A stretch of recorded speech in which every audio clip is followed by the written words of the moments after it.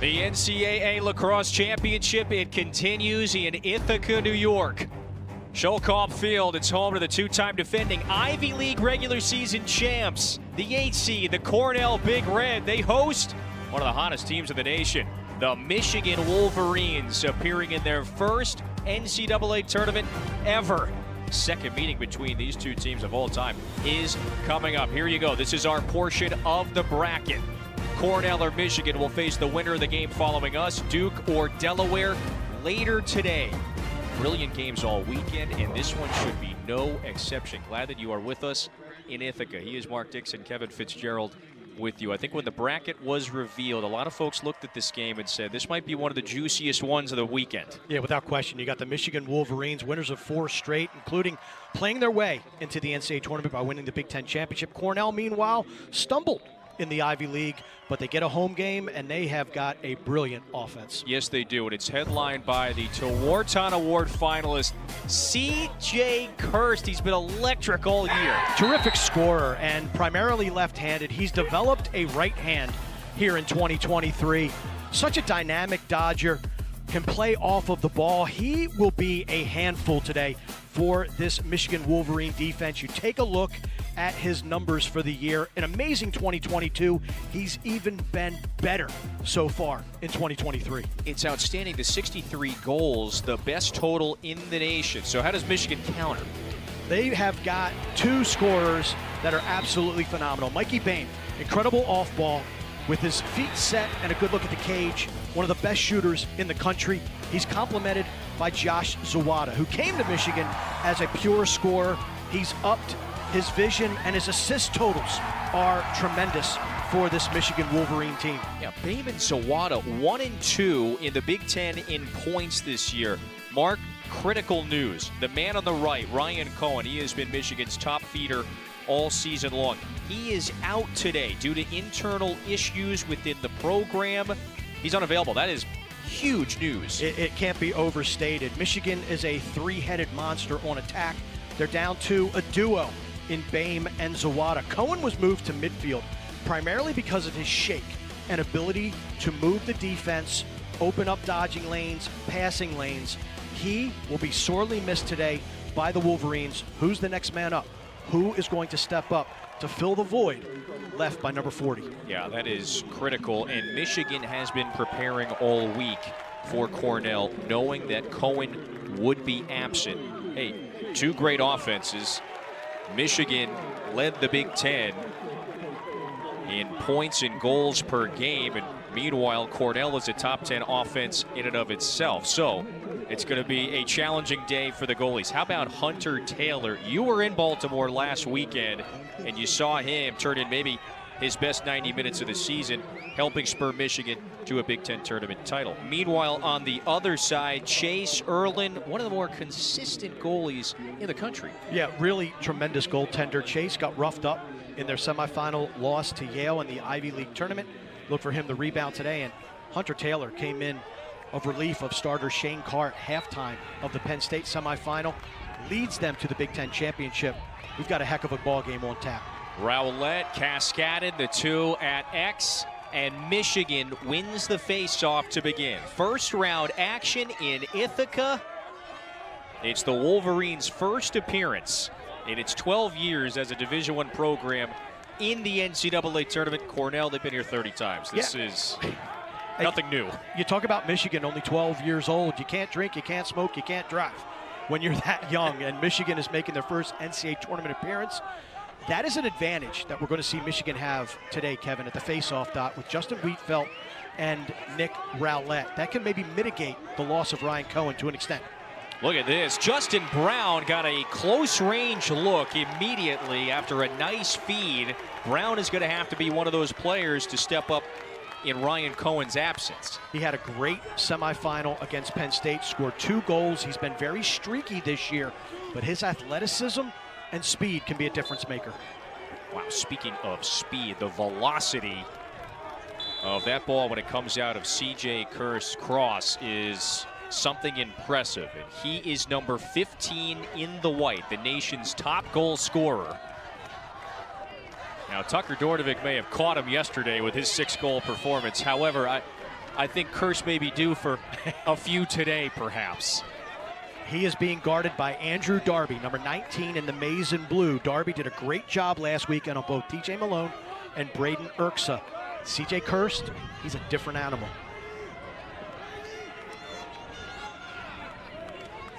Cornell hosting a first-round matchup for a second straight year. It made the spirited run to the national title game a year ago.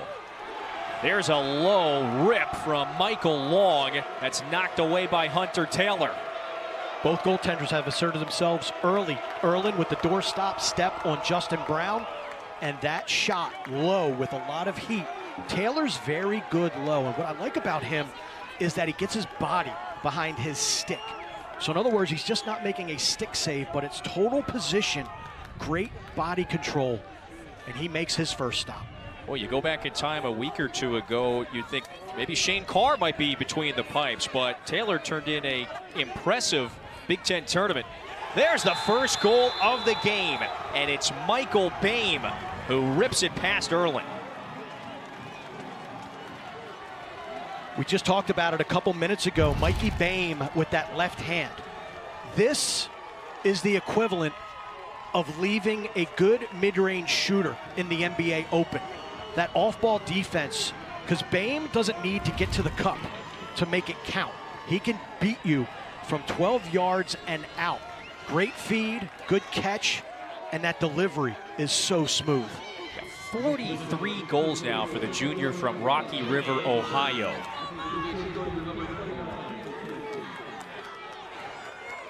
Michigan had it momentarily. There is a man that you're going to see quite a bit today. That's Gavin Adler. He's the captain of the defense. Comes up with that ground ball. The Tasmanian Devil. He's in the middle of everything. Top overall pick in this past week's PLL draft. The front runner for the Smyser Award given to the best defensive player in men's Division I lacrosse. He's special, he's tough, and he gives guys like me hope. He's only 5'8". So I'm telling you, the guy is small, but he is tenacious and fun to watch. Boy, he has been more of a vocal presence as well. It's been a brilliant year. This is Kirst that's getting hounded. Look at Darby's positioning on Kirst. Great feet, great strength. There's a quick look and a strike.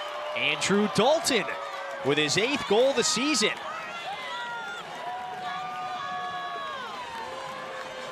What a shot by Dalton. The gunslinging shot. Watch it from the hip. Pew! And just pastes the upper 90. Takes Taylor on the elevator. Starts low, finishes high. And Connor Busick loves a good rip. Boy, not much you could do there for Taylor. A brilliant look. Dalton, the junior from Toronto, has been much more healthy the last couple of weeks after missing some time in April. It wasn't long ago Busick was on this field playing in the NCAA tournament for Cornell. All-American helped this team reach the title game and reach championship weekend, I should say, in 2013. An incredible player here, one of the best ever to wear a Big Ren uniform. His defensive coordinator, Jordan Stevens, a teammate of his during their time here in Ithaca, not just one of the best young coaching staffs in the country, because when you haven't even hit 30 years old, there's a tendency to say that. One of the best coaching staffs in the country, period. Go to the national title game even before the age of 30. That's impressive. Erlin was able to sweep that one away, and Cornell is quick to clear it. This is Michael Bozzi, lets it fly. Big Red back it up.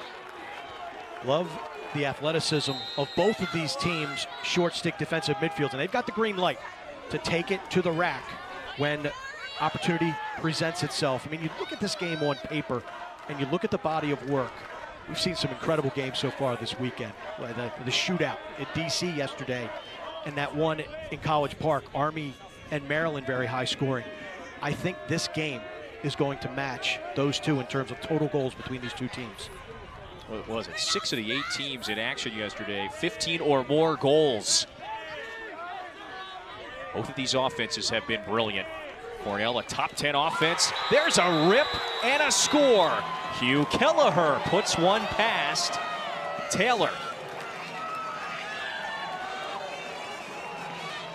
Nothing fancy. The hard hat defines this program at Cornell. Just a split dodge from right to right. Might even call it a bull dodge. And then the hammer to the far post, stick side high. Cornell's, both of their goals, the shooters start low. That's where the goalie's eyes go. He might dip a little bit, and then they quickly change levels, and they're painting corners on their first two tallies. Yeah, having that low to high shot in the arsenal, extremely important. We talked about the face-off battle that we are going to see today. That duo, as you mentioned, Wietfeldt and Rowlett for Michigan, arguably the best in the country. Wietfeldt, no one has a better face-off percentage than he does. And not only are they great face-off men, they're really good lacrosse players. And what I mean by that is when you talk about the Fogos, F-O-G-O, face-off, get off. It's because face-off guys have gotten a reputation of being unathletic and not good lacrosse players. Wietfeldt and Rowlett, they break that mold. Again, Michigan playing today without Ryan Cohen. Perhaps our most valuable feeder. He's led this team in assists all year. He is out today for Michigan. Justin Brown, #1 in the maize and blue, is his replacement. Again, streaky and inconsistent in 2023, but when he gets a head of steam, it's like a sprinter out of a starting block. I mean, his first burst is truly special. Well, he was the shooting star last weekend in Baltimore, right? Had a couple of goals in that semifinal win against Penn State. And look at the respect that Cornell is paying to him. He gets a long pole matchup, which means when you're in the midfield, you get a long pole, you are a dodging threat. Isaac Aronson denied by Erlin. So a couple of saves for the senior from outside of Rochester. Well, we talked about Adler and what Cornell has to handle. What's vital for Michigan on this side of the field defensively? I think Darby has got to contain Kirst. Number 19 in the maize and blue has to contain number 15 in the red and white. And then the communication and the slides are going to have to be incredibly critical. Kelleher, he easily beat his matchup. The short stick defensive midfielders for Michigan have to do this. Funnel down the alley, get a good first touch, good approaches to try not to get beat one-on-one and let the slide packages take their place. It's been an improving defense overall, you could say, the last couple of weeks for Michigan. Back behind the cage, this is Billy Coyle, gets a close range look, bounces it in, and it's 3 in a row for the Big Red.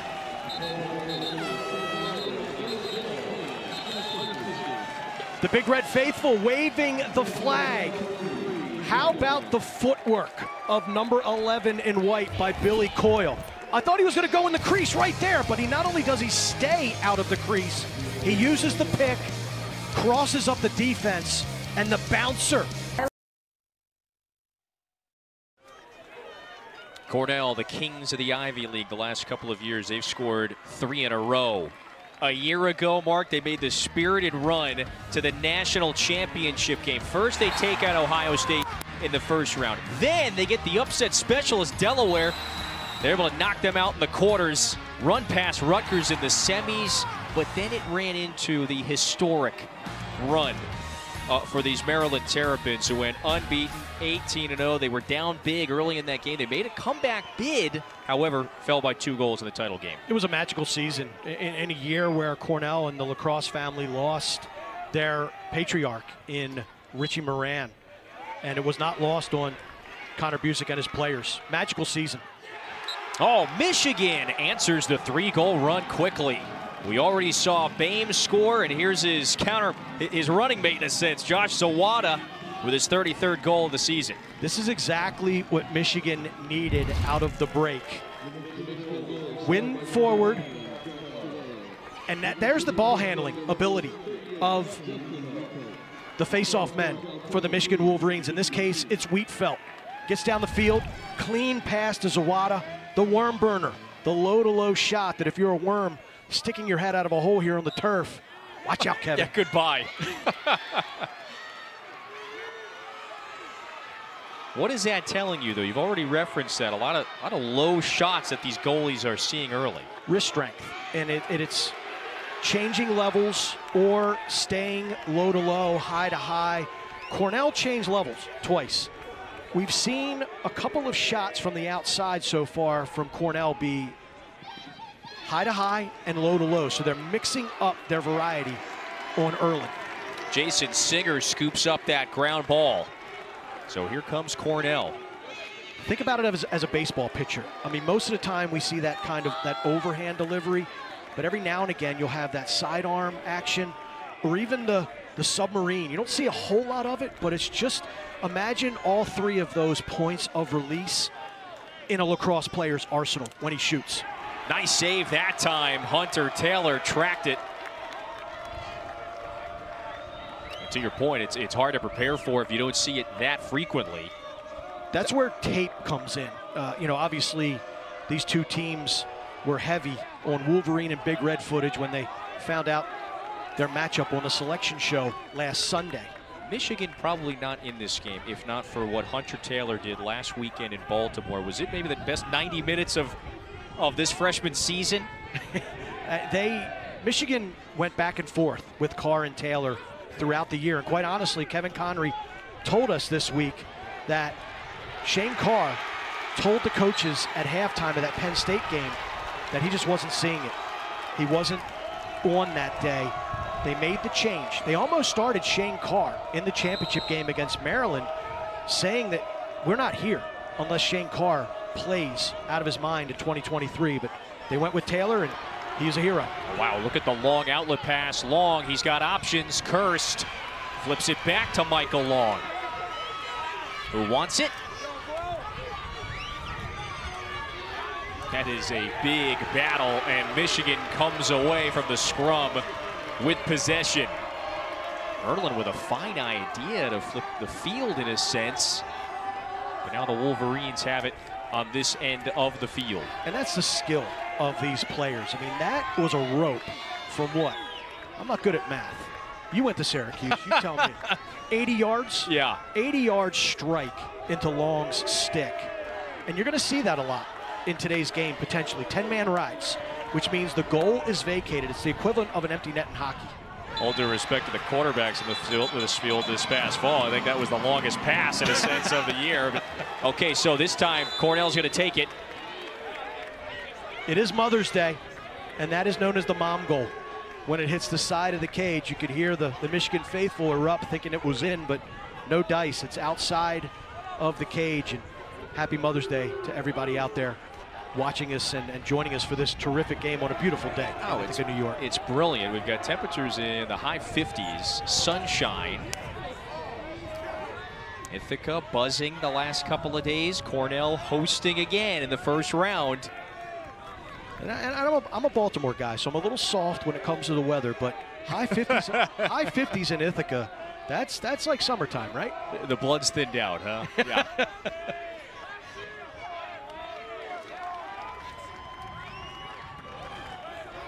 Nearly an errant pass. Nice reach by Andrew Dalton, who has a goal in this game.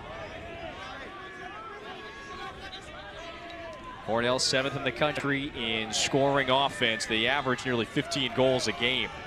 Again, thanks in large part to this man, number 15. Watch the rifle that he is going to let loose at times today. 5 seconds on the shot clock. Bouncer. That one's looked like it ricocheted off of the pipe. So it hit a Michigan defender. And in order to satisfy the shot clock and get a reset, you've got to hit the pipe, hit the goalie and have it rebound, or a goal is scored. Because that hit the defender, as we look in our left corner of your screen, excuse me, right corner of your screen, looks like it went off of number 16, Van Weese's leg. That does not satisfy the shot clock. So good defense by Michigan. Shot clock violation on the Big Red. Michigan back on offense. Final 3 minutes of the first quarter. Michigan scored first. 3 in a row from the Big Red. Now a 1-goal game. The Wolverines, a prolific offense that they have as well. Their breakthrough season. Swagger is the word I would use to describe Michigan the last couple weeks. When you look at their body of work, atrocious game against Johns Hopkins in the Big Ten. They couldn't clear the ball. Could have beaten Rutgers up in Piscataway. Coughed up a 4-goal lead at home to Penn State. They finally put it all together at the end of the year.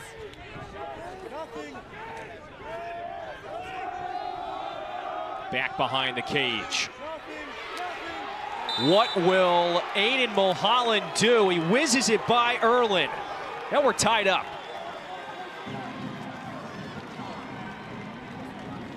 One thing to keep an eye on in this game, if the face-off disparity keeps up, the pressure Michigan can put on this Cornell defense. Mulholland, is it strength or is it stick technology? Absorbs the body checks and some stick swinging by the Cornell defense. Mulholland is able to keep his body turning, keep his wrists fluid, and slips it past Erlin, much to the delight of head coach Kevin Connery. His 11th goal of the year and the first in more than a month. His last score was back on April 7th. And so the sophomore has this game knotted up at 3 apiece. Cornell with an important face-off win there. Nice face-off win. That's a break that the Michigan defense needed. Cornell 3 goals so far in this contest, and number 15 in white, Kirst, has not figured into the scoring equation yet. This is a big red team that beat Army 11-10, and Kirst was held without a goal. So they can find secondary scoring when their superstar is limited. There's a bouncer and a score, Michael Long. And he's an example. Number 1 in white has been hurt this season. Came back, has played the last few weeks, and what a difference maker he is. Beautiful cut, and look at that bouncer. This is a high-to-low offering that just nestles under the crossbar. High bouncers will go today.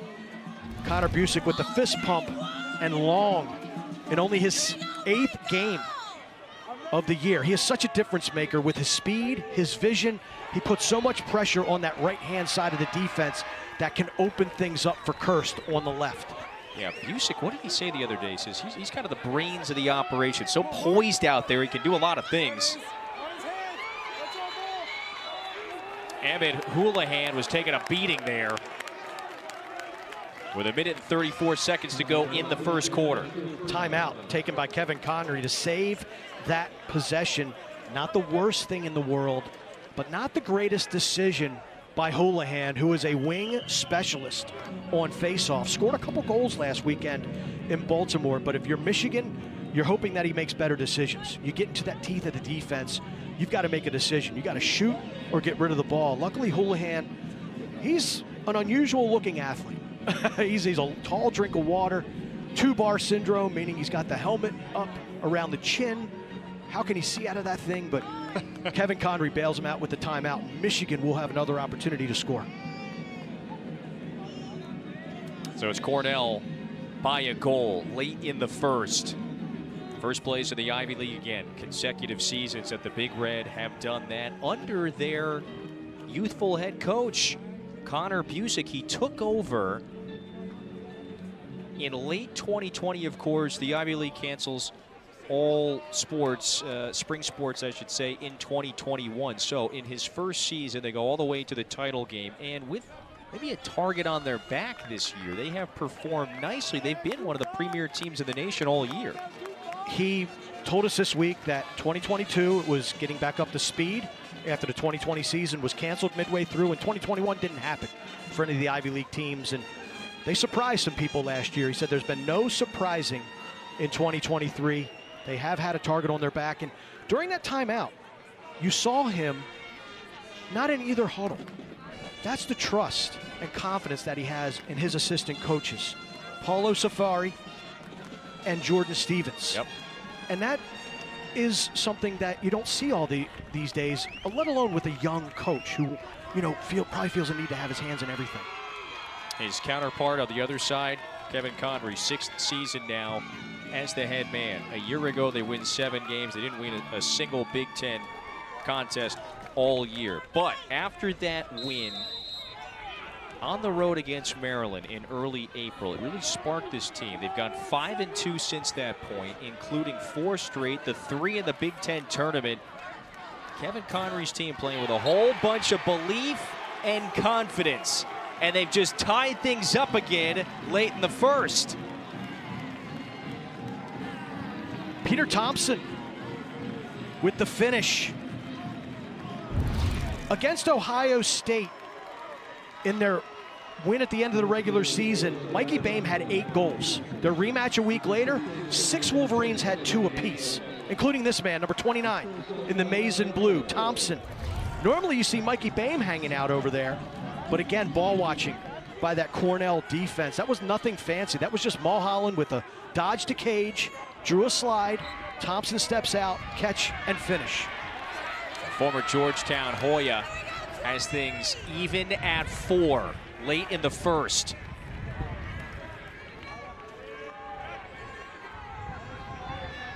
We expected high scoring, and we expected a close game, and we're getting it. You know, based on what Michigan has done recently, of course, you know, you can look at polls or not, but if you look at the Inside Lacrosse latest rankings after championship weekend, heck, Michigan is actually ranked ahead of Cornell. They're 8 and 9 in that ranking, so that just gives you a good indication and an illustration of how, perhaps, how evenly matched this one may be. I get a vote in that poll, and we are a fickle bunch. When you're hot, you shoot up the charts. Yep. You lose one game, you're dropping like a stone. But Michigan really served notice. Again, it was the confidence and the swagger they displayed. Aaron pass, it's free. Michigan trying to scoop it.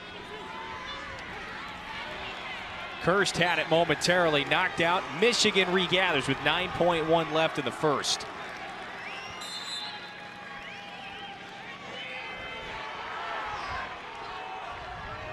Quite an even first quarter of an entertaining first round battle.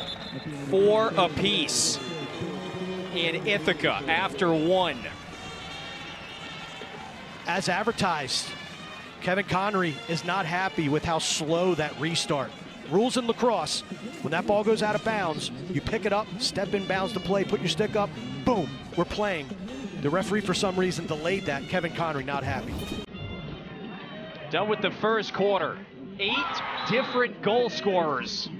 4 aside for Michigan and Cornell. Entertaining start in Ithaca.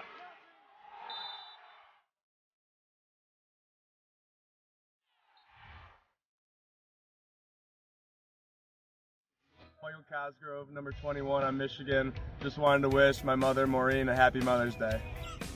Hi, this is Michael Long from Cornell Lacrosse, and I'm here to wish my mom, Les, and all the other mothers out there a happy Mother's Day.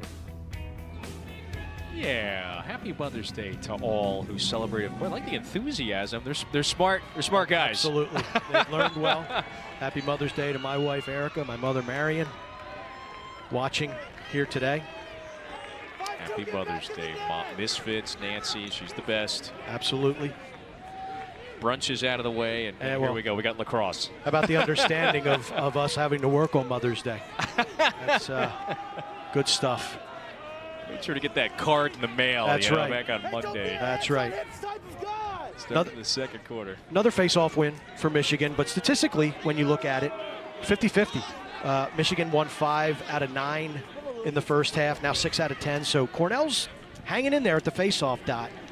But Wietfeldt and Rowlett will hunt you down. I think there were 2 face-offs that Cornell won that Michigan got back, and they count as wins, but they're not possessions.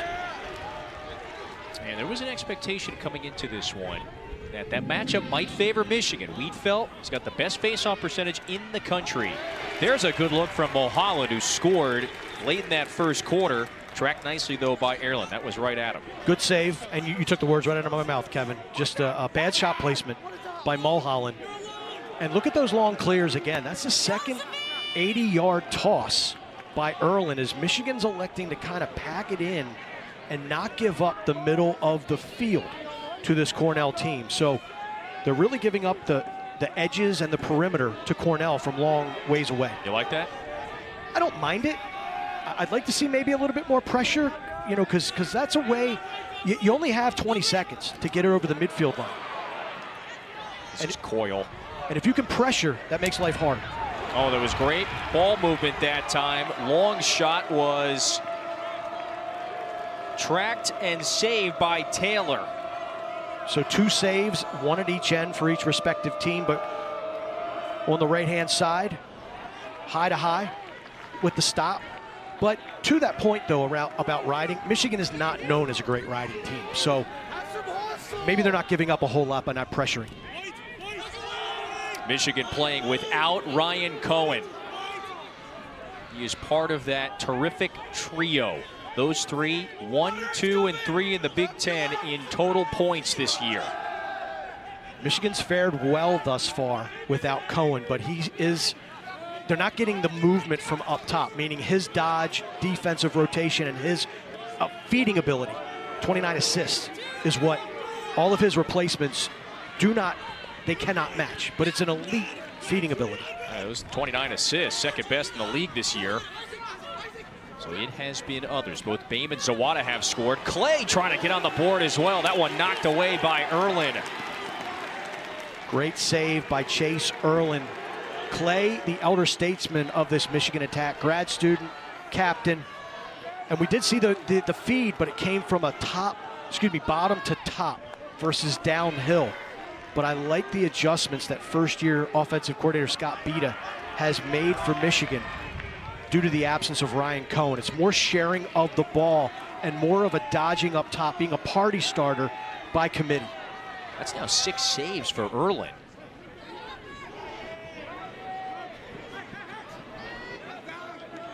Kelleher got forced back out. Coyle bounces it by Taylor. It's good. And a 1-goal lead again for Cornell. Kelleher is a bulldozer when he dodges. What he does when he dodges down the right alley, he basically clears out the left side. And the throwback to Billy Coyle, number 11 in white, allows him to have a great first step, quick burst, gains leverage. He's coming downhill, and he bounces it past Taylor. Great offense by Cornell. The setup from long opens up the field for Coyle. He's got all that speed you have seen. Oh, the face-off win and a strike. Wietfeldt, you were talking about the athleticism. The kid can play. Face-off, I will not get off. Wins it out the front door. Look at the stick handling. He takes a good slap on the bottom hand as well. Soaks the check, raises his stick. Erlin read it. Looked like he got a piece of it, but not enough to keep it out of the back of the net. Wietfeldt showing not only his ability to win faceoffs, but to produce offense. An obvious first-team selection this year, all-conference for Cornell. You might be having some nightmares. There was a whole lot of that last weekend against Yale in that semifinal loss. Well, Jack Cascadden for Cornell comes back and says, I'm going to try to one-up you, wins it out the front door himself, just shoots it wide. That is something, you know, we can't downplay the Cornell face-off men. They have 3 draw takers that can make things difficult for you in Silas, Cascadden, and Petrakis. Can they wear down Michigan, though? I mean, these are 2 studs at the face-off dot in Rowlett and Wietfeldt. And to that, Kevin Connery, he instills a lot of trust in those 2. Each are going to get 3, and then you see the other for 3. It's a very systematic approach.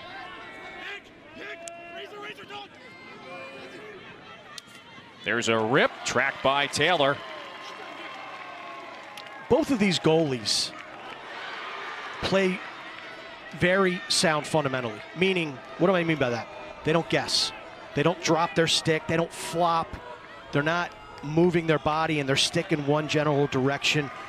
Later tonight, we're going to see Jack Frassion.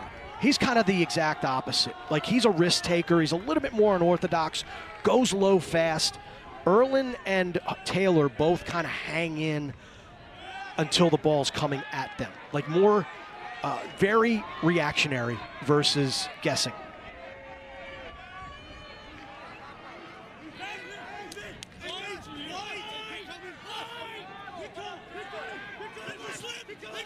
This is Zawada.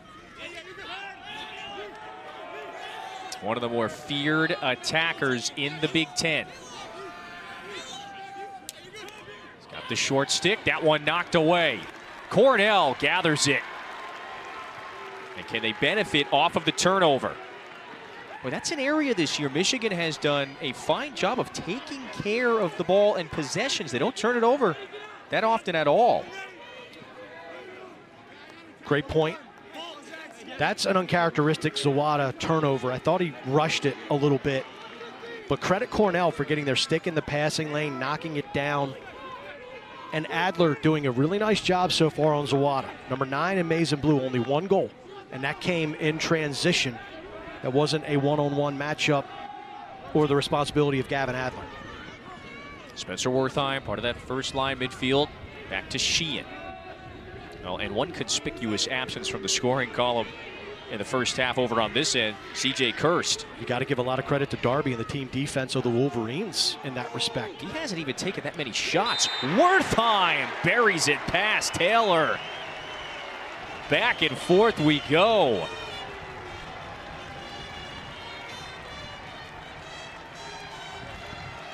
No Kirst on the scoring sheet, no matter. Great players, when they might not be filling up the stat sheet, still get the respect and attention of a defense. And what does that do?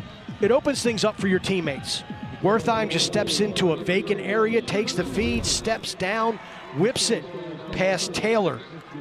Wirtheim with a great finish. And these two teams, kind of like a good boxing match, just going back and forth, punch, counter punch. That bounce shot skips over Taylor's head and the crossbar. That was Cascadden again. He's showing some athleticism and lacrosse playing ability. And if that keeps up, one of them is gonna drop.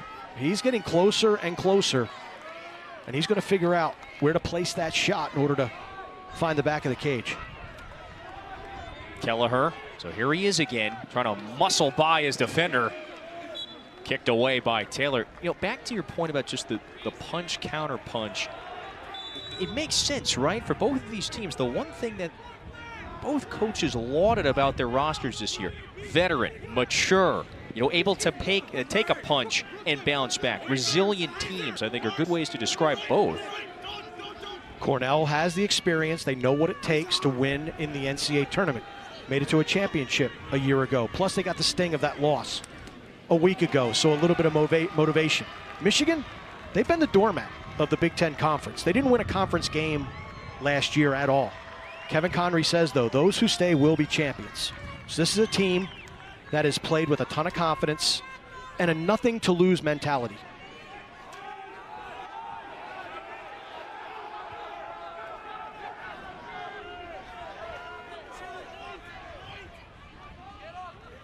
Bryce Clay, the fifth-year senior. He's had to persevere through some injuries, has come on of late. Here's Brown, the speed. If I'm Brown, I love his spacing on the dodge. Cut that off a little quicker, meaning take a step forward when you get that step on your defender. I love the space. Got to go to cage, though, to make yourself more of a scoring threat. You're drawing a slide, but when you're 15 yards from the goal, that's not his game. Let's see what Clay does. Spins, fires it wide. But a lot of times you don't want to shoot off of the primary dodge. You want to kind of settle into your offense, move it on. But I think with Brown and his speed, he gets his hands free. I haven't seen separation at this level since the likes of, let's say, Kyle Harrison from Johns Hopkins. Fires it high. The shot clock was draining anyway. And so Cornell is coming back the other way. So remember, the NCAA men's lacrosse coverage, championship coverage, it continues next weekend. Quarterfinals. The action begins Saturday, May 20th at noon Eastern on ESPNU. And for more information on the lacrosse championship, Go to NCAA.com. We'll be in Albany and Annapolis. Yeah, next weekend for the quarters. How about go back the other way? Yeah. How about we already got the one side of the bracket? Johns Hopkins, Notre Dame in one quarterfinal. So almost a home game for the Blue Jays. And how about Army getting to play in the quarterfinals with a chance to punch their ticket to championship weekend, playing on their arch rival's turf at the United States Naval Academy. What a job Joe Alberici has done with his Black Knight Ball Club in 2023. You know, Cornell had to fight really hard to take down Army on the road last month. I mean, that was a difficult game. Now here's Boehm trying to shake by his man. That was Kyle Smith. He's trying to knock him away from the cage.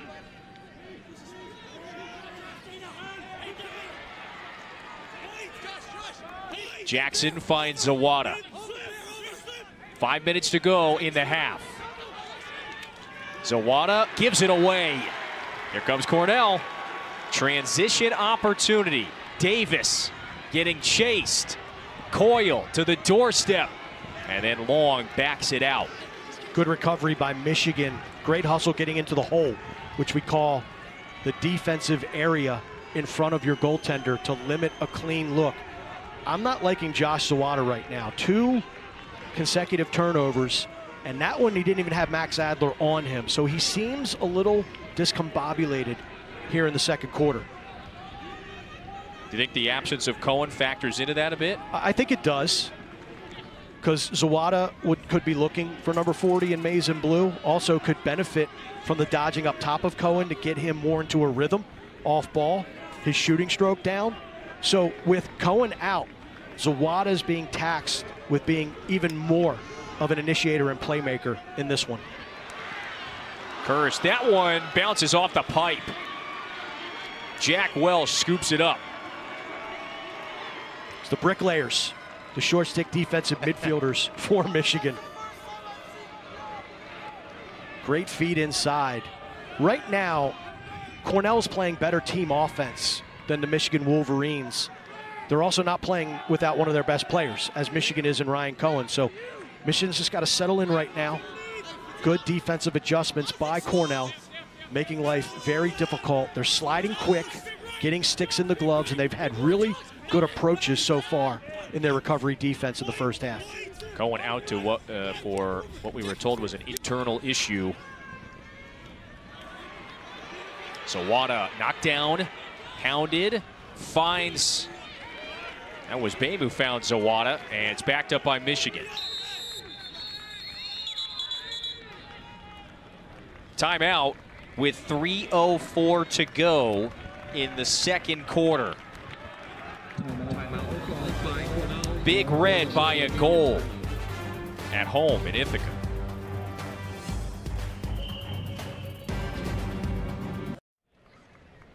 Cornell by 1 late in the first half.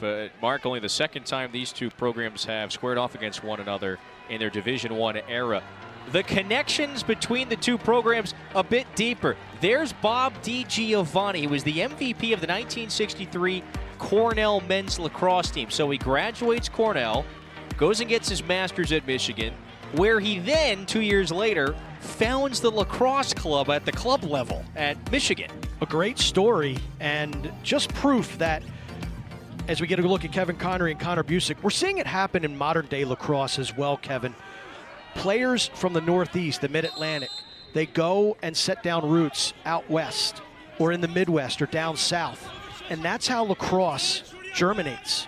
You get players from traditional areas to start programs, coach, instruct, and all of a sudden, you've got really good lacrosse players popping up and coming from all over the country to play at the highest level.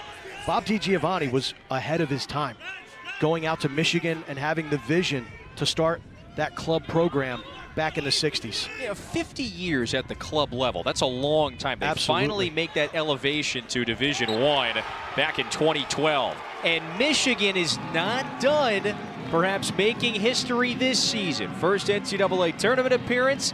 Can they win? Can they advance? They just knotted things up there. Isaac Aronson with the latest. we talk about who's going to pick up the scoring slack for Ryan Cohen, not playing here today. You got to love Aronson. Look at the roll dodge.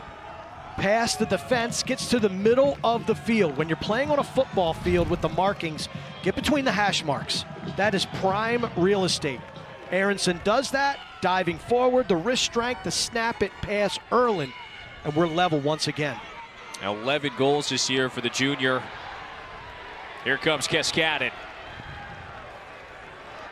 Seems like Cornell has settled on number 20 in the white and red. Oh, Cascadden there. It's the wipeout from Rowlett. Everybody laughs about Poles going down trying to score. Face-off men, they're just as bad. They want to go to the cooker. And you can see Cascadden saying, should I? So those devils or those people that they pop up on your shoulder. Yeah, the devil and the angel. Yeah, exactly. do it. No, I don't think so, Jack.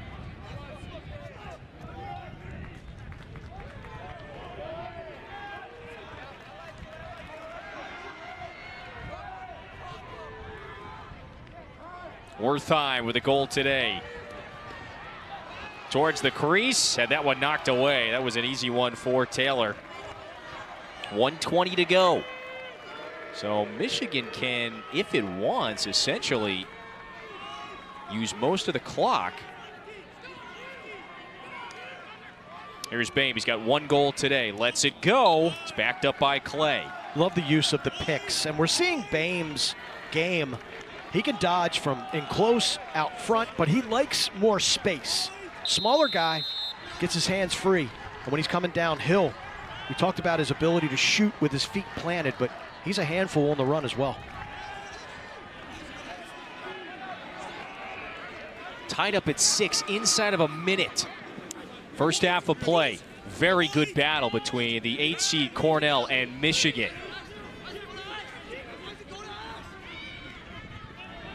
This is Jake Bonomi.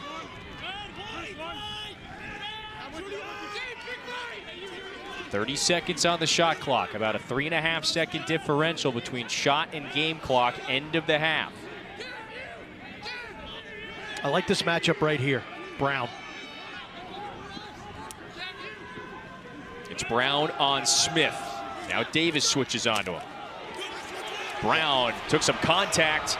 Okay, there's a flag. Oh, behind the back! Bonomi!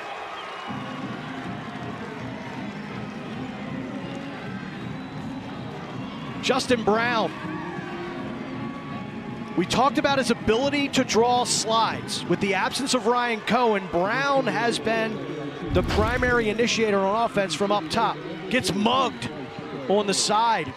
Call the Ithaca police. Flag is down, and look at the feed and the sweet finish. The BTB behind the back by number 2, Jake Bonomi. Not only is that a goal to give them a 1-goal advantage, potentially heading into halftime, that's a juice goal. That is emotion pumping through the sideline of the Michigan Wolverines. That was saucy. 6 seconds to go. And so Michigan, which has had a couple of 1-goal leads today, it takes the 1-goal lead into half. Boy, a stick went snap. Billy Coyle snapped. Stick just snapped. Didn't even get checked, and the stick breaks in half.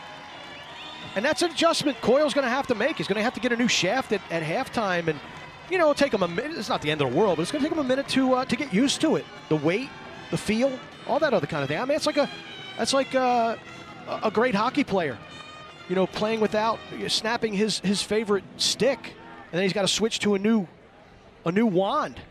On a rather inconsequential play to end the half, and so Michigan has the 1-goal advantage over Cornell.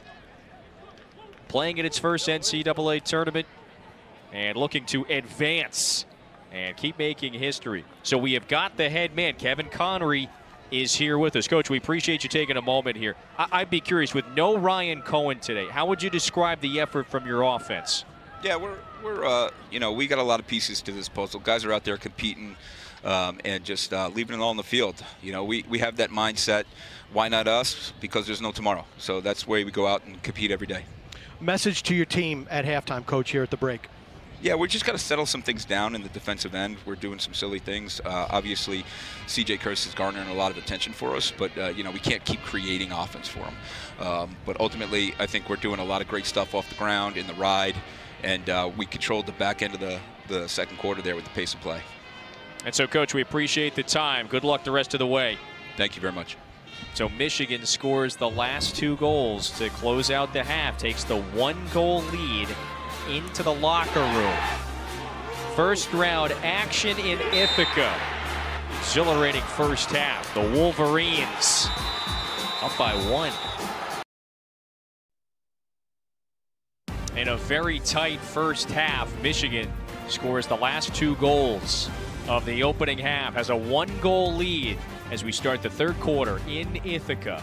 It's been an entertaining first round battle. He is Mark Dixon, Kevin Fitzgerald with you. So 5 ties, 6 lead changes. Neither team is led by more than 2 goals. It's been a pretty tight one.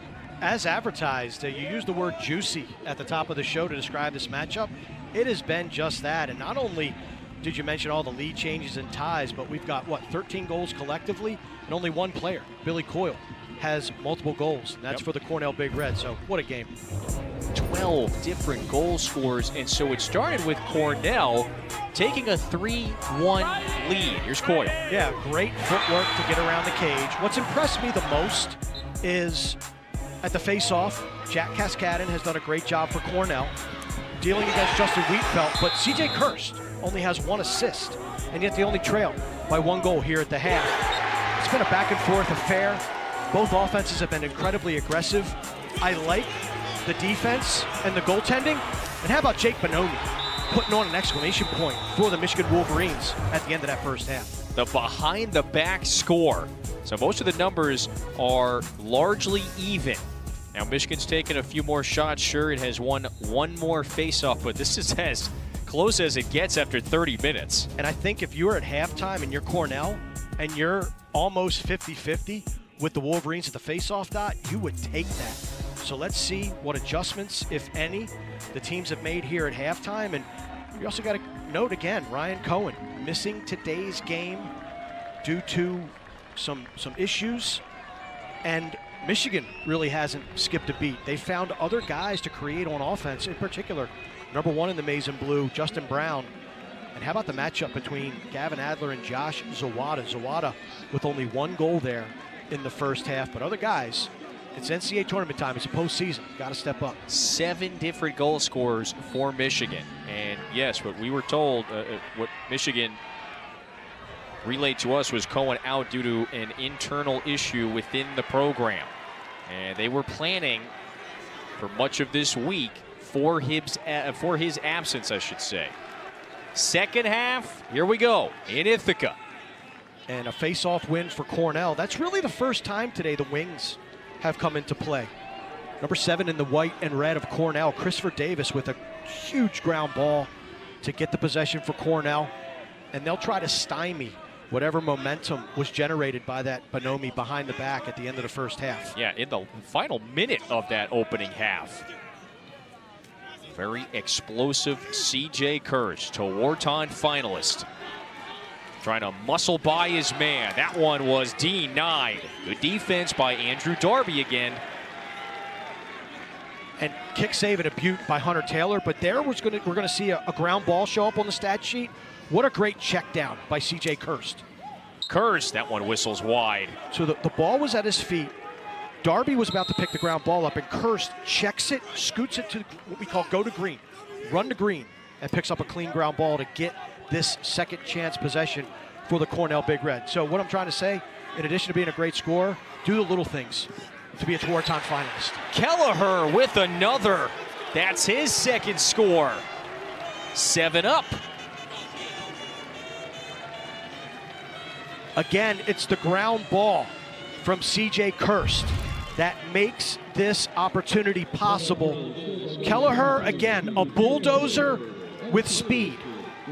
Shake, right to left split dodge, gets down the alley. There's no slide, and he sends it far post. It nestles in the bottom corner of the cage. Been impressed with Kelleher all day today. 21 goals on the year, the junior from Wanton, New York. All Ivy League first team selection. Yeah, that's the key, right? When he starts getting downhill, he can be dangerous, and you see 4 points for him early in the third. Not only does he have speed and athleticism, he's a load. He can knock you and put you back on your heels. 6'3", 220. Out of Wanton, New York, the great MacArthur High School on the island. How does Michigan respond? It's breakthrough season. Its first NCAA tournament appearance after the club program was elevated to Division I back in 2012. John Paul was there as the head coach to start this thing. Kevin Connery was an assistant for several years.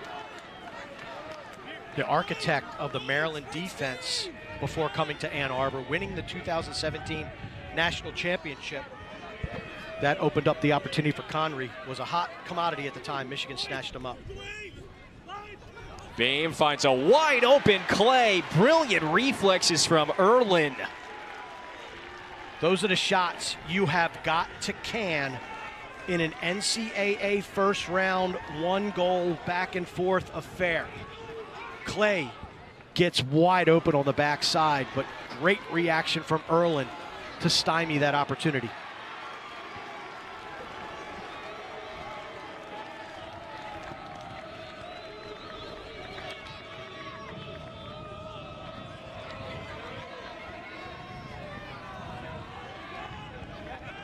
Michigan, Mark, they played 9 ranked teams this year. They beat Penn State and Maryland in 3 days in Baltimore last weekend to take home the Big Ten tournament crown. So they ended up beating 5 Big Ten teams this season. Heck, they had only won 5 the prior 11 years against Big Ten competition. Combined. I should say Yeah. the prior 8 years from 2015 to 2022. It's a program, historic season this year, regardless of winning that Big Ten championship. First team to have a home playoff game, meaning the Big Ten quarterfinals. That was against Ohio State.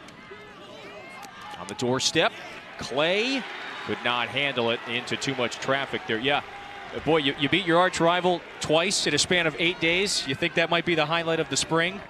The highlights continued. Gave him a ton of confidence going into the Big Ten tournament, and it showed. Here's Kirst, muscled away. That's Darby again. Good look. That was Chris Davis, who's got a couple of goals. The short stick defensive midfielder missed it wide. And a timeout is taken on the dead ball. I don't think Michigan like the personnel that they had on the field for this dead ball situation. Just 4 minutes into the third quarter. Knotted up at 7 in Ithaca. At 6 Eastern as well. Michigan, we just referenced its 4-game win streak. So it closes out the regular season with a win against Ohio State. Then topples the Buckeyes in the quarters. Takes out the top seed in the semifinal. And well, that was a 17-15 high-scoring affair in Baltimore. And then a couple of days later, Michigan had this electric second quarter. They took a 10-4 lead into the half, only extended their lead further against the reigning national champs, who are gone, by the way, in this tournament. And so this spirited run, one that is fueled by what Kevin Connery describes as immense amounts of belief, confidence, trust, camaraderie as well. It's a great unit and is playing their best lacrosse. And they have denied C.J. Kirst on all of his shot attempts today, Mark. He has not scored. He took a low angle one right there, but once more, the ground ball work of Cornell, extending the possession, getting a second swing at the pinata. Billy Coyle tracks that one down. I love their work on the ground balls here in the second half in particular in the offensive end. Yeah, that's twice now early in this quarter. You're right, they've gotten the second look. And Kelleher scored a few moments ago. And that's not easy when you're running full tilt with the sideline right there. Coyle picked it up clean, first-time grounder, and had the athleticism to stop, get out of the way of pressure, and stay in bounds. Here's J.J. Lombardi.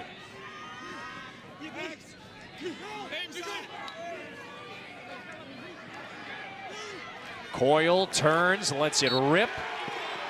Michigan takes it. Great hustle by Hunter Taylor. Recognized that no backup was closer to the ball than him, so it's when and where the ball goes out. Whoever's closest to it on the shot gets possession. Hunter Taylor steals one for the Wolverines. There were still 10 seconds left on the shot clock. Not the greatest look from Billy Coyle. Low angle, kind of far out. And not only that, he didn't have backup. And he didn't have backup because the far side attackman didn't think he was going to shoot it. That's the freshman from Rockville, Maryland. Northwest of D.C. is where Taylor grew up. 14 saves in that title game against Maryland last weekend. But he was just excellent. 74% save percentage. Came into the game, the semifinal against Penn State, with Michigan trailing 10-8. And Shane Card only made 5 saves and wasn't seeing the ball well. He saved the first 3 Penn State shots he faced in the opening minutes of that third quarter, and that really gave Michigan the juice to go on and win that game. Bonomi's bouncer knocked away. Cornell is the closest to it. Great hustle by Charlie Box. I don't like the body language right now of Josh Zawada. I think that was Zawada who didn't run the ball out. Box did. Zawada, 60 points coming into this game. Just the 1 goal on 3 shots. It's a Michigan team without Ryan Cohen, who was out due to an internal issue within the program. Nevertheless, we've got a tie game approaching the midway mark of the third quarter. Cornell trying to advance again, like it did a year ago, all the way to the national title game. I like that defense by Ryan Schreiber of Michigan, number 11 in maize and blue. You got to run stride for stride with Kelleher, and you got to be physical with him. Bump him off his path. Kirst, got to watch out for that right-handed shot this year. It has improved. Instead to the opposite side of the field. Sheehan to Wirtheim. Getting deeper into the shot clock, only 10 seconds to work. 3 seconds. Kirst lets it rip. That one hit off of a Michigan defender's helmet. Ball going back the other way. You can see the momentum and the emotion of the Michigan sideline. Defensive coordinator Jim Rogulski pumping his fists.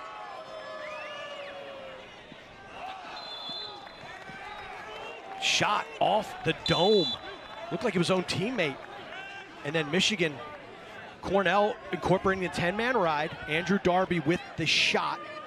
So again, a 10-man ride in lacrosse, kind of like an empty net in hockey. Although in hockey time, you do it desperation when you're trying to score a goal. Right. Lacrosse, you try to pressure and throw the clearing team off of their game.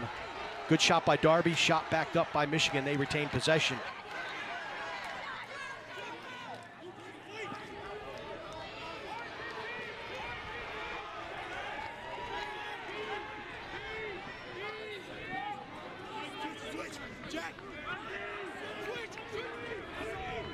This is Peter Thompson with a goal today.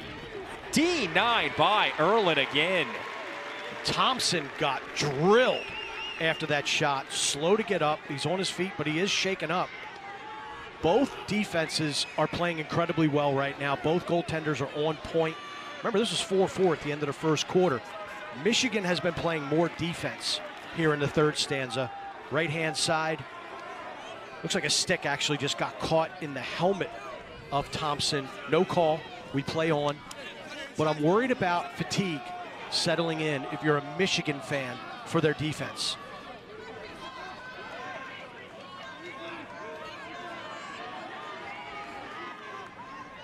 This is Brian Luzzy up top for Cornell. Kirst still without a goal. He's only gone goalless 1 time this year against Army. That was a game that Cornell won with a late rally. The final was 11-10 back in mid-April. Turnover.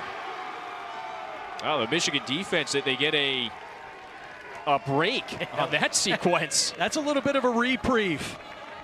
The governor at the 11th hour calls in the pardon for you. But that's a break for Michigan. So even though it's still a really cool day here today, they're not dominating at the face-off dot. Cornell's doing a great job with things like this. This is Taylor. He's a long way from home. Cornell takes it. And an open one. Whoa. Oh, that one hits the defender. That was Darby. Wow. Kirst. He's got nothing today. So in lacrosse, old rule, a shot goes out of, a goalie chases a ball or the ball goes out of bounds. A goalie was used to be given 5 seconds to get back in the cage. That's not the case anymore. Every man's a goalie. Andrew Darby off the kisser. That did not tickle.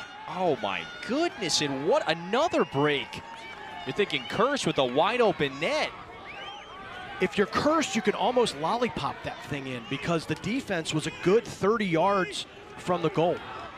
Close range look, and a score! Aronson with his second. Michigan, the beneficiary, after the faux pas on the other end. This team will not go away. They continue to fight. Hunter Taylor making the mistake. CJ Kirst can't capitalize. You come down the other end. Cornell seemed to be in a little bit of a packed-in pseudo zone right there. And not anything fancy. Aronson with the step down, the snappy release, the great placement, terrific pace, finds the 6x6. And the Wolverines inch ahead once again. Look at this close face-off wing to us. Two guys, the referees aren't paying attention. They're fighting each other on the wing. That's McCurry and Davis. As Wietfeldt and Cascadden, I should say, await. The referees are... Now you see them talking to each other. Like, that's the great thing about this game. You fight for every inch, you push, you shove, you compete. But then you're just like, hey man, what's up? That was a push. Michigan wins the face-off. Wietfeldt gets shoved in the back. So the Wolverines back on offense.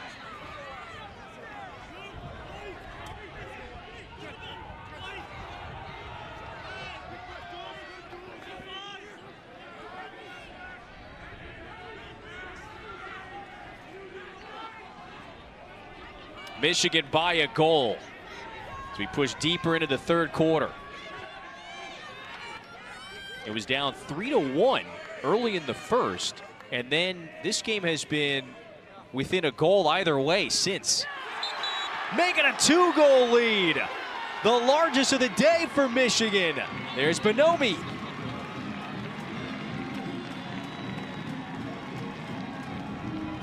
He had on his fancy pants at the end of the first half. And Aronson's just going to show you traditional power down the alley, running out of angle. I think he surprised Erlin. I don't think Erlin thought he was going to shoot that ball. You can see the hand positioning of number 22 in white and red. His stick was down. I think he thought that Bonomi was going to bang that ball to X, which is the area right behind the crease. Instead, he unleashes high-to-high heat, and Michigan up by a deuce. Bonomi has sparked of late. Now 5 goals for the senior over his last 3 games. Quite a consequential 3 games to start firing in. And Michigan back on this side of the field after the face-off win. I mean, Ryan Cohen being out of this game.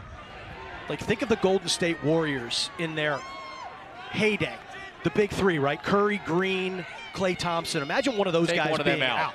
That's a huge piece missing. Michigan has responded. You have other guys, including Bonomi, with the ball right now, stepping up and taking on some of the leadership and scoring load. Well, and the LeBron James on the Cornell side, Kirst, has been neutralized in a sense today. Great point. There's a scrum in front. Zawada is there to regather it, and we might have the crease violation. Yeah. And that's a situation, maybe you call a timeout if you're Michigan, but you can't because you already burned one earlier this quarter. You only get 2.5, and the Wolverines would have been out of options because there was still a good amount of time left on the shot clock right there. Brendan Staub, gotta look out for him. He scored a goal against Yale in that semifinal loss last weekend, but he thinks better of any sort of attempt. And Cornell, nearing the end of the third, held to 7 goals. This offense scores about 15 a game.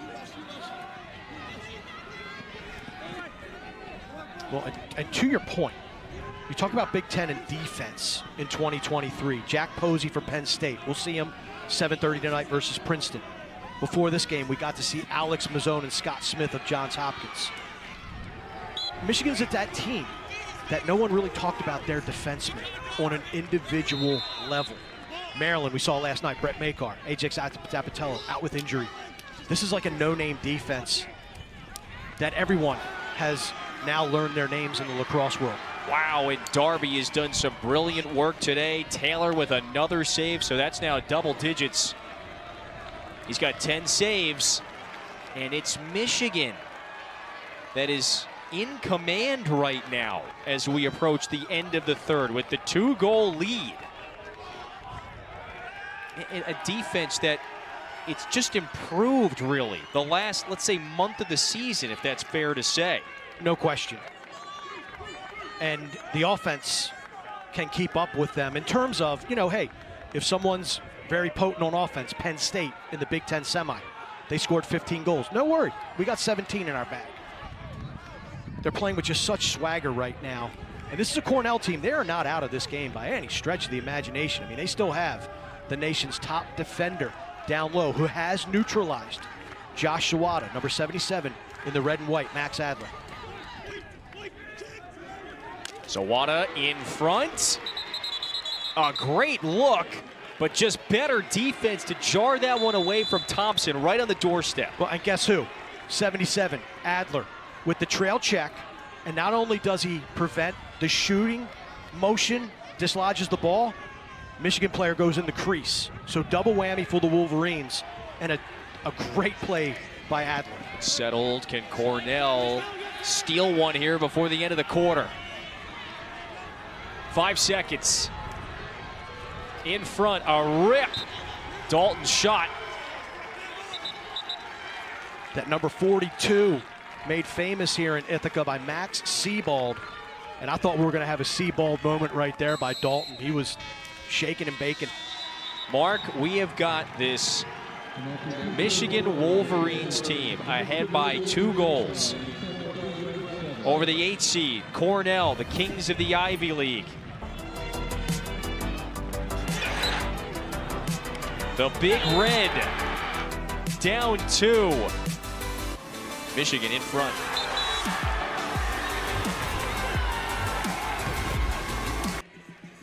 A PLL this summer. It will feature Gavin Adler. The reaction in the Cornell locker room after he was selected first overall by the Atlas on Tuesday. It was a no-brainer first-round selection, huh? Incredible defensive class this year for the Premier Lacrosse League, and you can see how much it meant to Gavin, such a humble player. Look at the guns on number 77. Just a tough, tough guy and a terrific pickup for Atlas Lacrosse Club. And you can see what he means to his teammates, the celebration, the happiness for their teammate. No set of sleeves is safe, I think, when he's putting the shirt on. Adler, more of a vocal leader this year, Connor Busick said. He's just completely raised the bar. Captain, All-American. I mean, he is, and you've sung his praises today. He's done a very fine job on the cover game. Yeah, he's an eraser, and he's, again, Zawada has 1 goal, but it was in transition. He's erased. One of the best, not only players in the Big Ten, but one of the best players in the country in Josh Zawada. Zawada just the 1 goal, but it is Michigan that has a 2-goal advantage. Kirst finally with his first. No better time than right here with his team down 2 in the 4th. This will get his team going. This will get the crowd going. The turnover by Michigan in the middle of the field, the pickup by Adler. Then it goes to the other end. CJ Kirst. He's been drawing doubles all game long, but then he steps away from the pressure. The whirling dervish delivers the sidearm shot. His first marker of the afternoon. I mean, look at the honors. Plus, he now officially leads the nation all alone in total goals, 64 this season. Just prolific. He has been relentless all year, and coming up with his first score when his team needs it the most. You see 1 goal on the 7 shots. You know, we in moments like this, at the level at which these guys are playing, throw the stats out the window. It's who can make that critical save, who can score the big goal, who gets the great takeaway in the ground ball. Zawada between the wickets. Michigan retakes that 2-goal lead.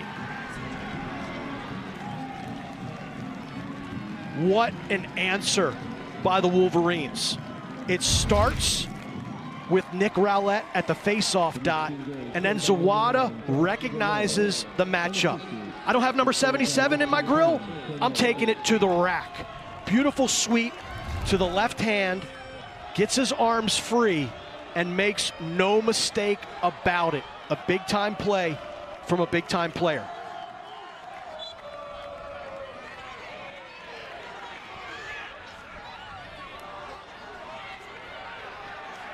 Who wants it? Still free. Pinballing around. Cornell's got it. Down 2 goals. Early 4th quarter in Michigan's first ever trip to the NCAA tournament. It's got a 2-goal lead over the Big Red. No stranger at all to this stage of the big moments. Business has really picked up here in the first couple minutes of the 4th quarter. Oh, here's a giveaway. Long was trying to take it. Interference. The Cornell player made contact with the goaltender's stick while the ball was in his stick and he was within the safety of the crease. Not only is that an automatic turnover to Michigan, it's a free clear. So they don't have to go through the labyrinth that is the Cornell ride.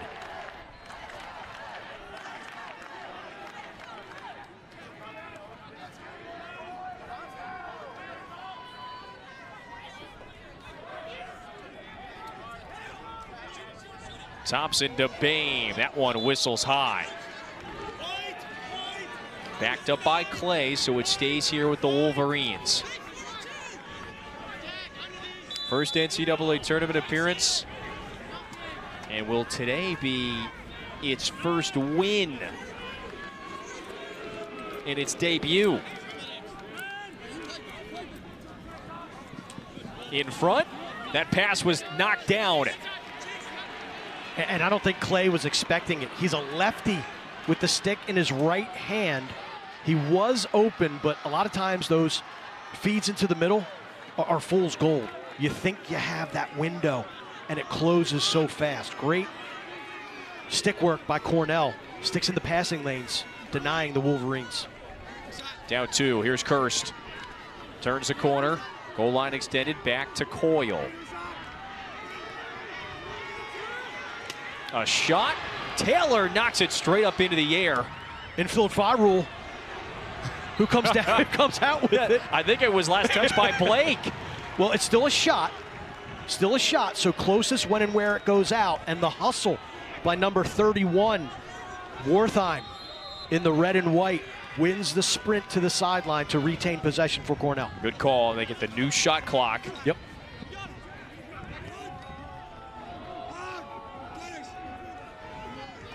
Cornell down 2.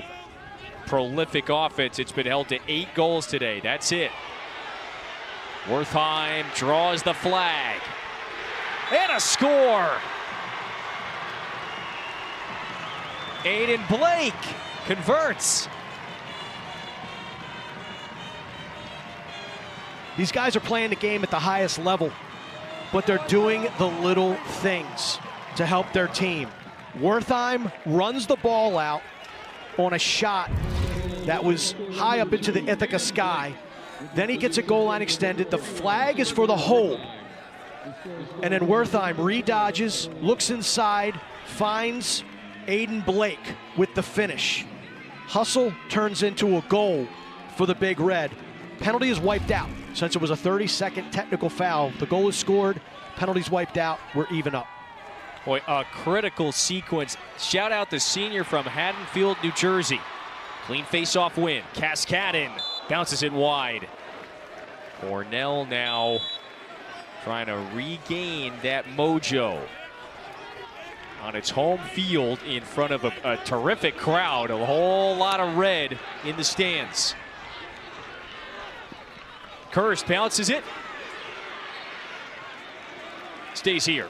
Didn't have much angle, but he did have personnel on that far side of the field to run the ball out. He's just trying to make a play. Here's Lombardi.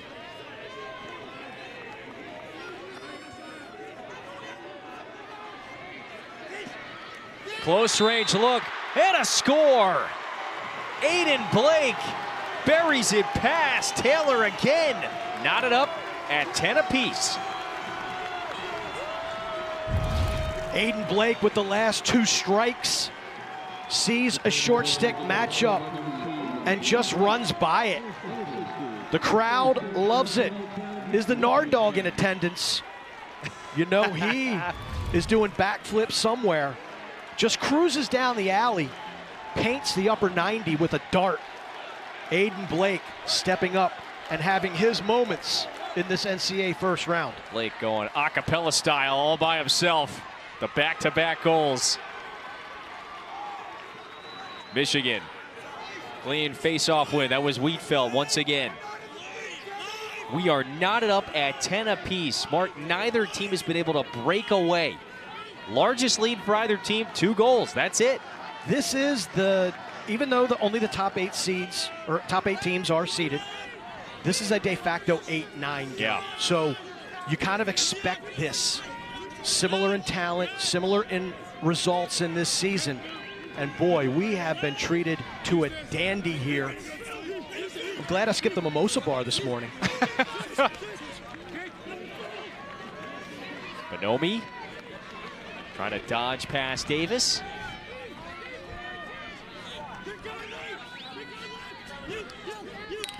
Now Boehm, close range. Got it! Boehm took a knee to the back of the head, it looks like. Michigan wants a flag. Trainer is halfway out onto the field. Good to see Boehm get up. He waves. It's waving him off, boy, but that's a hope Kevin, he's okay. That's a Kevin Fitzgerald move right there. I don't need your help, I'm good. The pick set by number 22 in maize and blue. Isaac Aronson is what frees up Boehm. And look at the fearlessness of number 5. And it wasn't a knee or a leg. It looked like it was just a player diving. And I'm good. I'm good.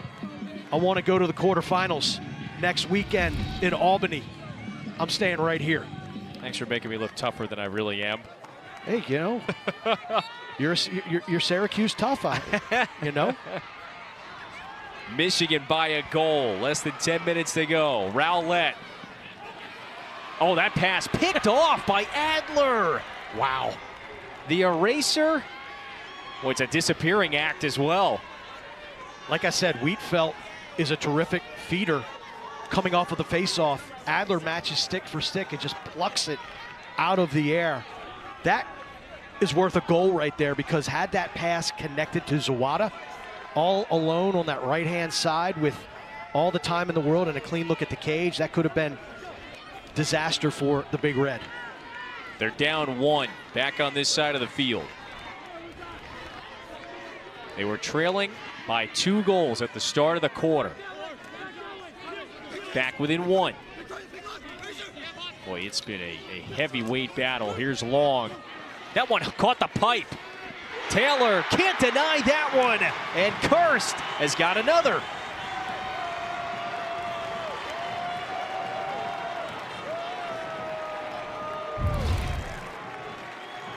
Great hands by CJ Kirst.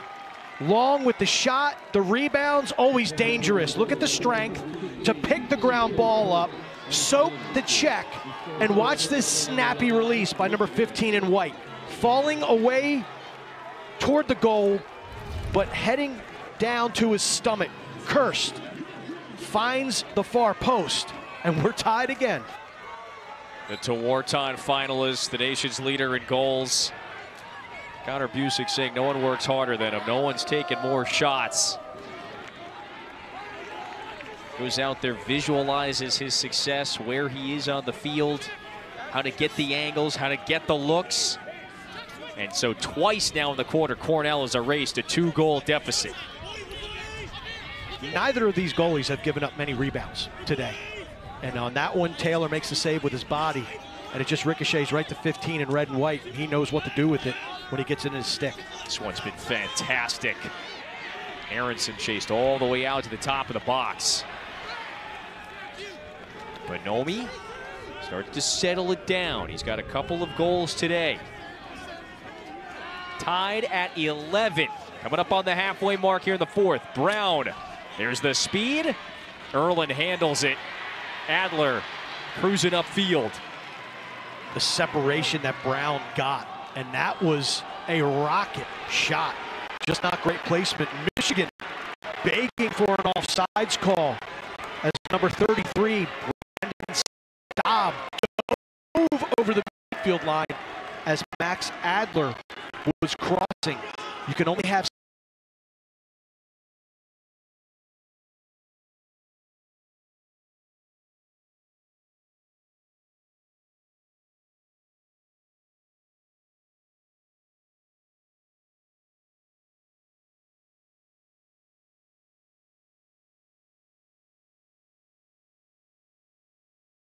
six offensive players in your offensive zone. Had Staub not been able to get back over, it would have been 7. It would have been offsides. That was close. Coyle was looking for Dalton, who was cutting. A nice idea. However, it's Schreiber who scoops up the ground ball. Back and forth we go. Pace has picked up a bit, yeah? This has been a treat. Turnover. Kirst. Boy, he's really good at that on the ride. Instead lost it. Cornell wanted that. You're not getting that call. You're not getting that call. That's exactly what just happened. I don't mean to laugh, but number 99 in the maize and blue, Jack Welch, just jumps over as Van Wees went over the midfield line, but all for naught as Cornell was able to back up the shot. Tied up at 11. It's been a brilliant first weekend. Remember, tournament coverage continues next weekend for the quarterfinal round. Action begins Saturday, May 20th at noon Eastern. For more information, visit NCAA.com. CJ Kirst, the indomitable junior from Bernardsville, New Jersey. Starting to get cooking here. Scoreless in the first half, a pair of goals in the second.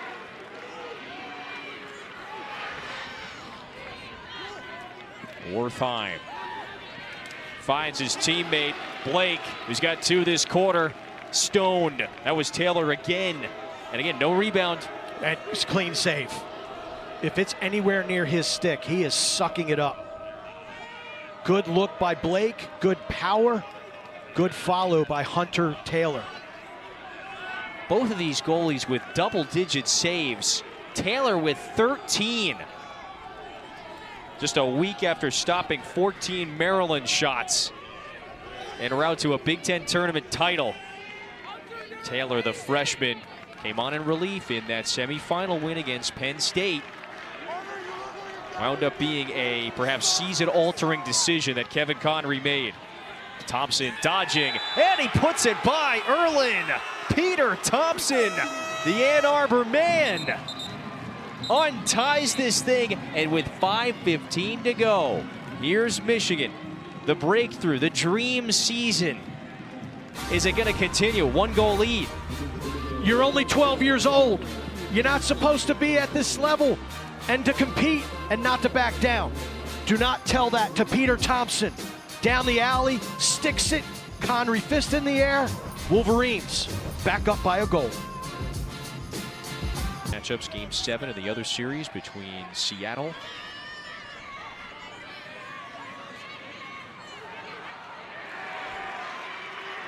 and Dallas. Here we go, Mark. 5 minutes to go, fourth quarter. Nifty ground ball pickup by Ryan Schreiber, number 11 in the maize and blue. It's been Cascadden against the dual threat of Rowlett and Wietfeldt at the faceoff dot. Cascadden has played incredibly well today, but can he withstand?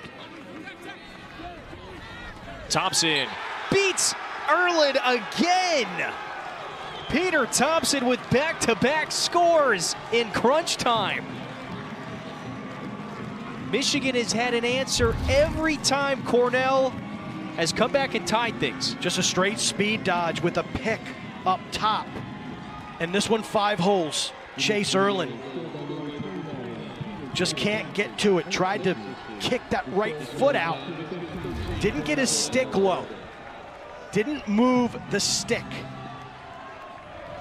Again, it's all about not the quantity of saves, the quality. And right now, Hunter Taylor outplaying his counterpart, Chase Erland, but a hold on the faceoff gives Cornell the ball. That's big. Thompson, by the way, the only player with a hat trick. He's got 3, including the last 2 for the Wolverines. Putting on his big boy pants here in Ithaca, 2 gigantic tallies. You know, he was on the disappointing end. First round exit at the hands of Delaware last year when he was at Georgetown. But Cornell punches right back. 1-goal game again. Hugh Kelleher gets it done. I'm going to go to the pants store and I'm going to get myself a pair of those big boy trousers. Waist 30, 32 maybe. Length 40-ish. For the 6'3" frame, I don't know. I'm a short guy. Gets to the middle of the field. Kelleher, short stick matchup. He feasts on it. Whips the show. The shot. Low to low. Hat trick. He has been a force all day for Cornell. This game has been a treat. Neither team is led by more than 2 goals. After the ground ball pickup, another Cascadden.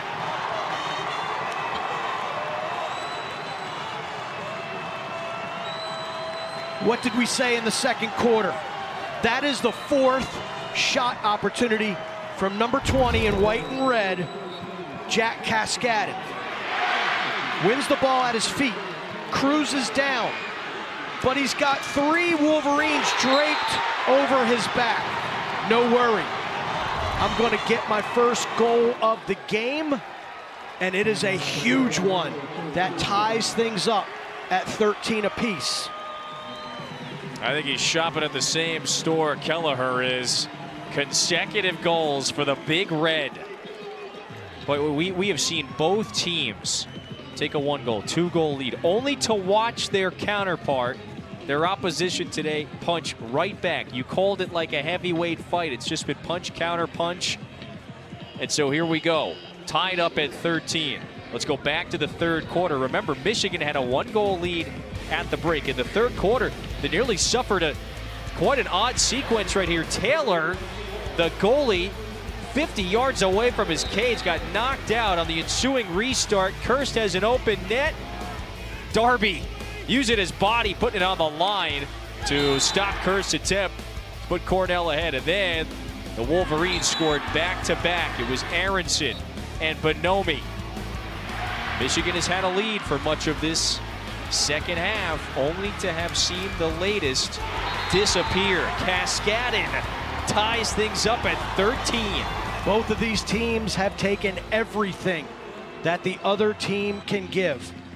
This is now down to a 4-minute game. 4 one-minute games for each of these teams. Who can win more of that 4 minutes? Who can make the bigger plays in these 4 minutes? They will stamp their ticket to the quarterfinals next weekend. And the winner of this game would face the winner of the one coming up, Delaware and #1 seed Duke, right after us, right here on ESPNU, plus the Penn State-Princeton matchup. nearly through with this exhilarating first round of NCAA championship lacrosse coverage. Who wants it? Michigan had it momentarily. Bodies flying.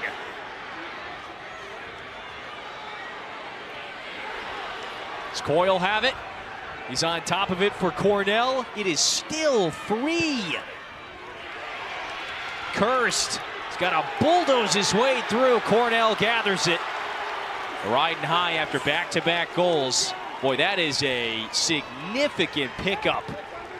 Beautiful officiating, letting the guys figure it out. That was just a 15-second scrum of epic proportions. Kelleher dodging down the alley. Michigan, though, knocks it away, and it's Jack Whitney who gathers it. A critical cost turnover. Whitney got it on the carpet, Kevin, with an over-the-head check. Absolutely beautiful. Backhand punch the sky, check down, gets it on the turf. That was a huge risk going over the head of Kelleher, but he got the check and the possession for Michigan. Inside of 3 minutes now. Every pass, every move, so vital. Thompson has had a phenomenal second half. This is Michael Boehm.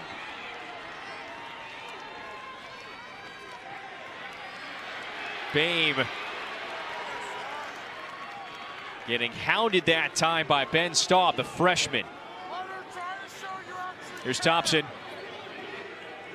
Not much real estate. Now bounces it. Backed up by Michigan. 2:09 to go. And it didn't hit anything, so no shot clock reset. I think the officials want to, nope, timeout Cornell. And that's the last of regulation for Connor Busick with 2:09 to go. 23 seconds on that shot clock. He senses the moment. He wants to make sure that the proper personnel and the proper scheme is incorporated in this 23 seconds. This could be the game. Why do I say that? 23 seconds to shoot, 2:09 left. Let's say Michigan cans this. You don't want to roll the dice at the face-off dot. Right. Against Wietfeldt and Rowlett. And if Michigan were able to win that face-off, they've got one timeout left, and they're going to milk that clock as long as they can. So Connor Busick wants to make sure that his defensive coordinator, Jordan Stevens, gets everything in place to thwart this Michigan push. It's a great point, partner. Michigan 17 of 30 at the X. Here's our bracket. Winner faces either Duke or Delaware. That game coming up next down in Durham. Boy, how about the Army game yesterday? We are picking up right where we left off yesterday.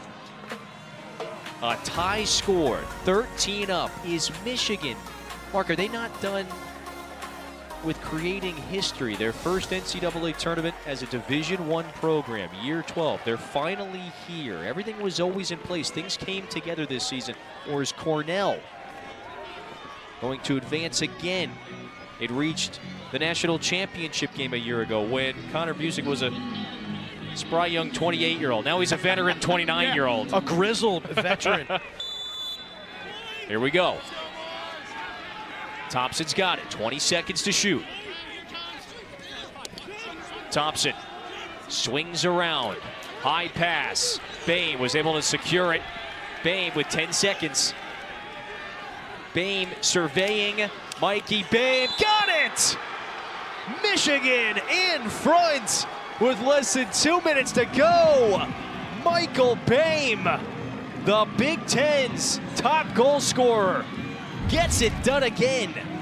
Rocky River, Ohio, St. Ignatius High School recognizes a short stick matchup. Ice in his veins. Doesn't rush, doesn't force it. Head up, so you have to respect his feeding ability. Chase Erlin, thinking Boehm was going to go low to low. He guessed. His body's down, sticks down. He leaves the penthouse open, and Michael Boehm comes in, pops the champagne. Maybe not yet.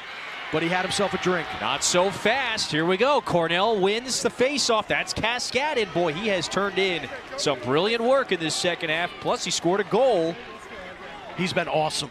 Absolutely awesome. And not only did he win that faceoff, he won it clean out the front door and smartly got it to Coyle. What does Cornell have here? No timeouts, so they're going to play. Kirst spins. Darby knocks him down.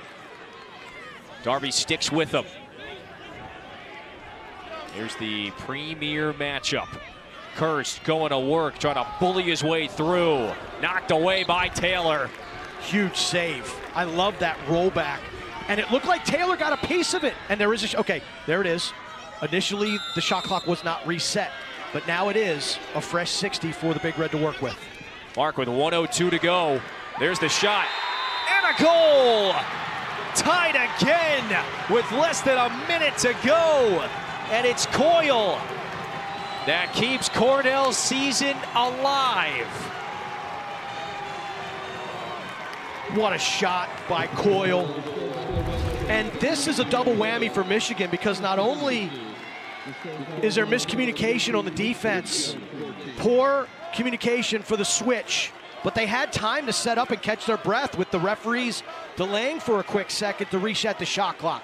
Billy Coyle just uses his speed, gets top side, and puts a beautiful finish past Hunter Taylor. What an individual effort by number 11 in white and red. So now it's Coyle and Kelleher with hat tricks. Oh man, here we go, a minute to go. Cascadden back out there. Rowlett, his adversary. Theoretically, whoever wins possession here can hold it. Rowlett, a clean look.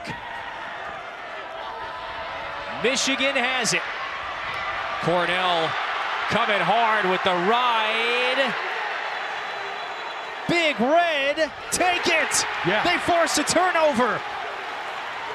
In order to get a timeout, you've got to get the ball in your offensive half of the field inside the restraining line. That Cornell ride does the trick. So with no timeouts left, Cornell has an opportunity to win this game. Playing from behind all of this second half. Not by many goals, but they got it tied after the Coyle shot. Here we go. I am surprised Michigan did not call timeout on that dead ball. They could have, and they could have set their defense. Connery rolling the dice. This is Wirtheim trying to get some separation. 11 seconds. Blake fires, hit the pipe. Backed up with 6.7 to go. Coyle with the hat trick today. Sees it on the line. Coyle bounces it. Ricocheted away. We are going to overtime. Cornell with a late game surge down a goal. It's Billy Coyle who gets it to go. They had one look here. Had Taylor beat to the near side, sometimes a best friend of the goalie is the iron. Blake rings it off. Both teams, both coaches rolling the dice. Cornell burnt their last time out with 2 minutes left. They score the game tying goal with no safety net. Michigan doesn't call timeout at either point on that last possession, and they live for overtime. You ready for overtime? Let's go.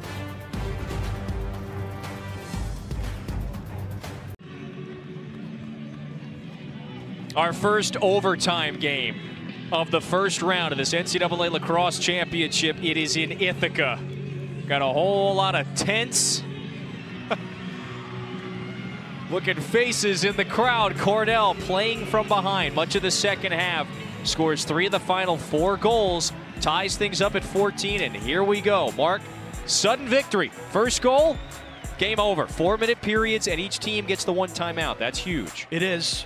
Rowlett is out taking the face-off against Cascadden. He's won 11 face-offs, 18 of 32 for the Wolverines. And here comes Cascadden. Oh, Cascadden, he scored here previously, fires. Taylor scoops it up. And now Rowlett has it, coming back the other way. Whoa! So Michigan dodges the bullet. Is their dream season still alive? Will it continue? Will they continue making history?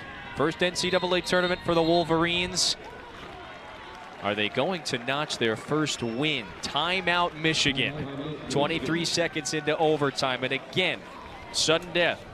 First goal, game over. And with that on the line, Kevin Connery is going to use the timeout. How about the save from Taylor and the confidence of Cascadden?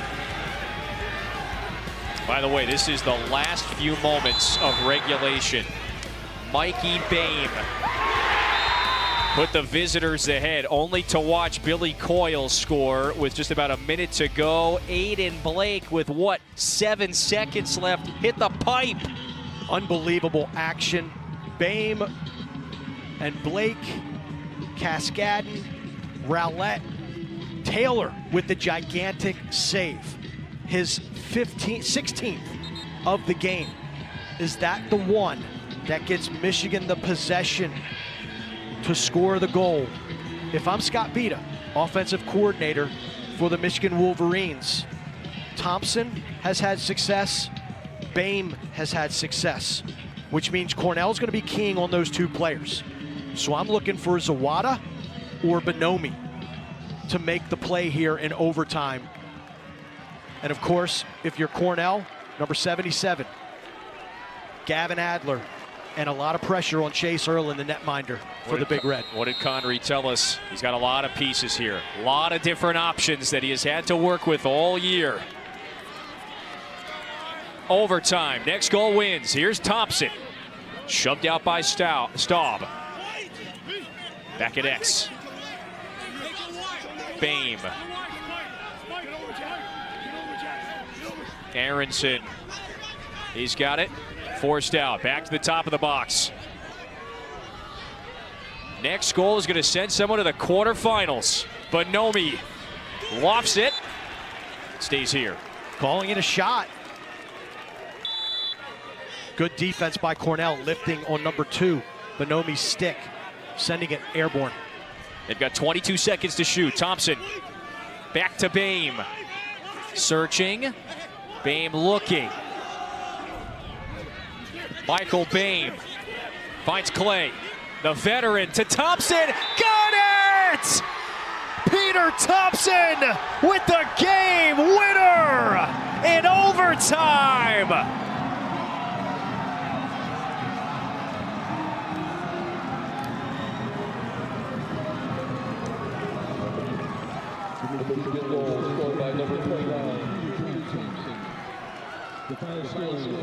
Hail to the victor, Michigan, in its first NCAA tournament.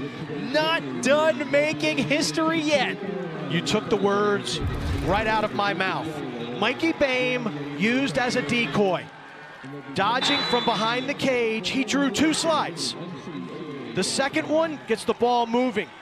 And the old man, quote unquote, Bryce Clay, look at the cross cage feed to Thompson.